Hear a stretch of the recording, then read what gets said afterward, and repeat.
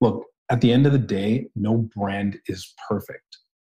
We can try to be, but no brand is perfect. And I think what a lot of founders, what a lot of companies that are building try and do is hide they try and hide some of the flaws. They try and hide some of the quote unquote bad things that they don't want people to know about.